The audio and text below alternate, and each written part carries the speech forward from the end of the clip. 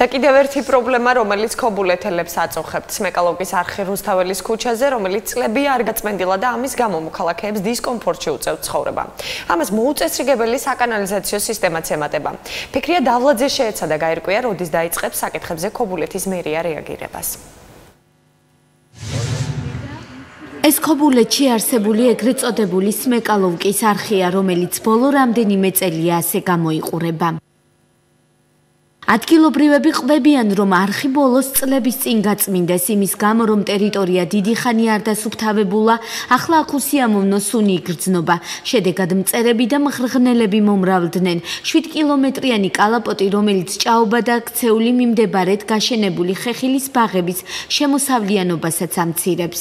წყალდიდობის დროს რო ვერ გადის წყალი იტბორება, აქ ნაკვეთებში შემოდის. მწერებია მომრავლებული, წყალმცენარეები იზრდება, რადგანაც ვერ მიედინება წყალი და რაც ყველაზე მთავარია, ზაფხულობით აუტანელი სუნი არის აგერ ახლოსა სახლები. თუ კი გაწმენდილი იქნება და წყალი, გამდინარე წყალი იქნება და არ იქნება ასეთი დაჭაობებული ადგილები, რა თქმა უნდა, კარგი იქნება. ცუდი ზამთარი იყო, ამიტომ ბევრი წყალი მოვიდა. იტბორებოდა მიმდებარე ტერიტორიები, ამიტომ საჭირო გახდა ხელახალი გაწმენდა, რომ ხეხილი კარგად გახარებულიყო, ბაღჩა და ბოსტანი მოყვანილიყო, ანუ მოსავალი. რუსთაველის ქუჩაზე მცხოვრებლები არა მხოლოდ სმეკალოვის არხით გამოწვეულ დისკომფორტზე საუბრობენ. ადგილობრივები ყვებიან, რომ უსიამოვნო სუნს მოუწესრიგებელი საკანალიზაციო სისტემაც იწვევს. პრობლემა თავს განსაკუთრებით წვიმიან ამინდებში იჩენს. საკანალიზაციო სისტემა არ მუშაობს, გვაწუხებს რა ეს სიბინძურე და ისა. სუნია, გლახა სუნია. რატომ არ გაიწმინდა სმეკალოვის არხი წლების განმავლობაში ქობულეთის დამხშობის სისტემების სერვის ცენტრში მიზეზად კალაპოტის რთულ ადგილმდებარეობას ასახელებენ. ეგრეთ წოდებული სმეკალოვის არხი ხელს შეუწყობს ბაზრისა და ქალაქ ქობულეთის მიმდებარე ტერიტორიების ზედმეტი წყლისაგან გათავისუფლებას. წყალდიდობის დროს, რა თქმა უნდა და აგრეთვე სახნავსათესი